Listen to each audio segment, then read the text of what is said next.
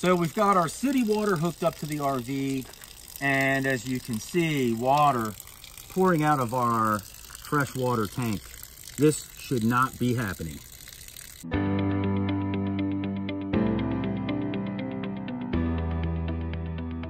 Hi everybody, Mike from RVBlogger here in front of the camera, and Susan's behind the camera, and today we're going to be talking about the problem we had with our RV water pump, and more specifically the check valve or the backflow valve in our RV water pump. If this is your first time seeing us on YouTube, welcome aboard. We make tons of YouTube videos all about RVing, and we would love it if you would subscribe to our channel and join the RVBlogger community. We also have a website called RVBlogger.com where we literally have hundreds and hundreds of articles all about RVing as well. So last year we started having a problem with our water pump, and we were camping at a campground. We had full hookups. We hooked up to the city water.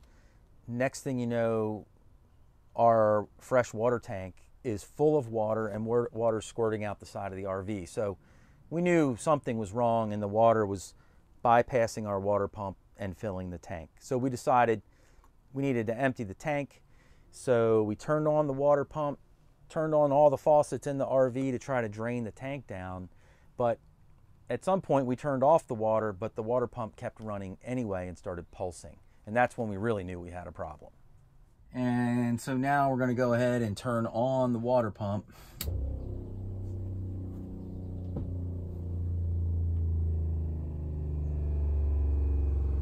And you can hear it pressurize. Now it's finished pressurizing. And now it's starting again. That's not good. And there it goes again. So I took apart the whole dinette, got to the water pump, tried to find out if there was some other check valve that I could take a look at and try to repair. Pulled out the water pump, tried to fool around with that and fix it, but that did not work. Now, while all this was going on, our neighbors in the next campsite saw that we were trying to fix the water pump. They came over to see what was going on. Very nice couple of guys. And they actually got a water pump for us and let us have it, really. And so I tried to install that water pump, but that one really did not work either. Does my hair look okay? You look fabulous. All right, well, it's kind of been a long day, and we tried putting in the pump that our friends next door gave us, but unfortunately it did not solve the problem. We're going to return this to our friends next door.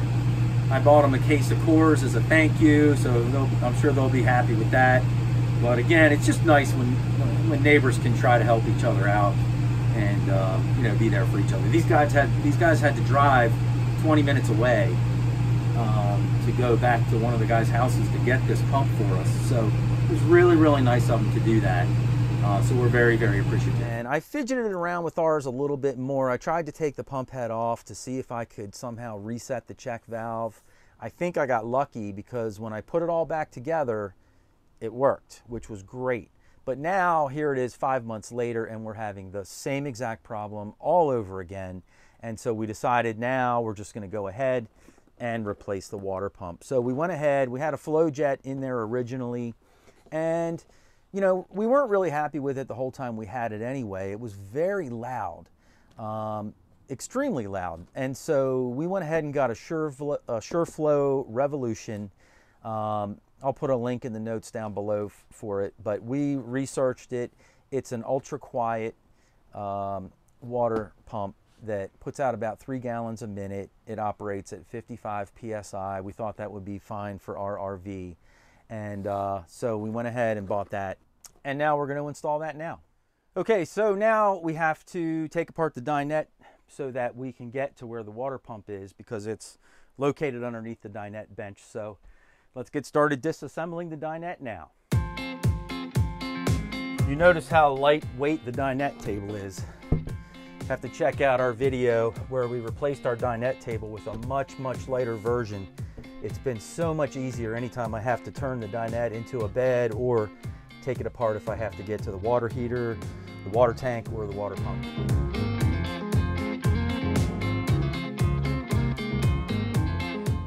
All right, now we got the dinette disassembled and we can go ahead and remove the FloJet pump and install our brand new Shurflo water pump.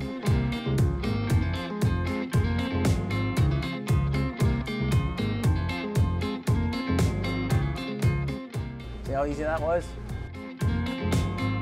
Okay, so now that I have the pump taken out, which really is easy to do, you just unscrew these two fittings from either side of the pump. Now I'm just taking apart the electric wires, so when I put the new pump in, I can wire it right back up. It's really, really easy and straightforward.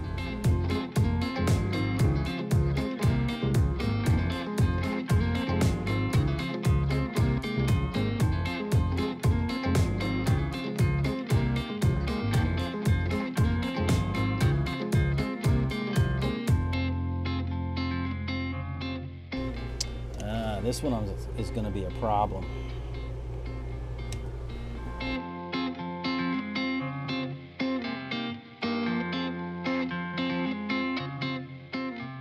Okay, so that was really it. It was very, very simple. The hardest part was taking this clamp and just reversing it because the nut was in the way of this fitting being able to spin. So I just undid it, took it off and flipped it around, so now it's on the other side.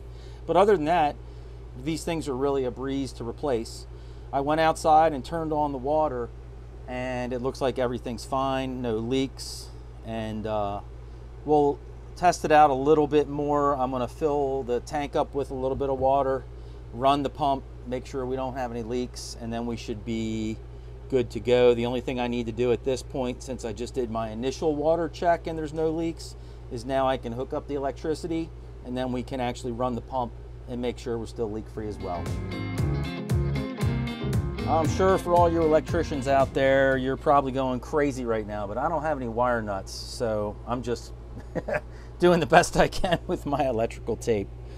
All right, so we added a few inches of water into the water tank so we can go ahead and turn on the pump and see how that works and see how quiet it is too. We bought the ultra quiet model, so we're hoping it's ultra quiet. And it is. That is ultra quiet. Way quieter than our old one.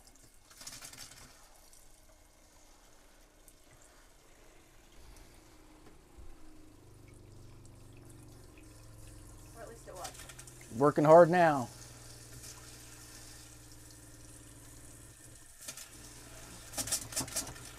Okay, so it sounded a little rough at first, and that's because there was air in the lines, and so we went to each faucet and the shower in our RV. We only have 2 sinks and a shower. Turned them all on, got all the air out of the lines, and then it was running like a champ. So we're in good shape. It's got no leaks. It's running just fine. Our water pressure is fantastic with it, and best of all, it's much quieter than our old water pump, so we're super excited about that. Our old water pump was so loud that, I mean, you could be outside pretty far away from the RV and you would hear that thing run. So so we're very happy to have a quiet one this time around. So anyway, we're at the point now where I can go ahead, screw the pump back down to the floor, and then we can put the dinette back together and we are back in business. All right, so we got our new water pump installed. The water's running great. Awesome water pressure, and best of all, do you hear that? That's the sound of a really quiet water pump, and we are happy about that, let me tell you. So anyway, we hope you enjoyed our video. We hope you enjoyed our check valve. And speaking of check valves, if you'd like to check out some of our other videos, just click one of these right here. And always remember, when you click on one of our videos, please subscribe. We really enjoy having everybody on board.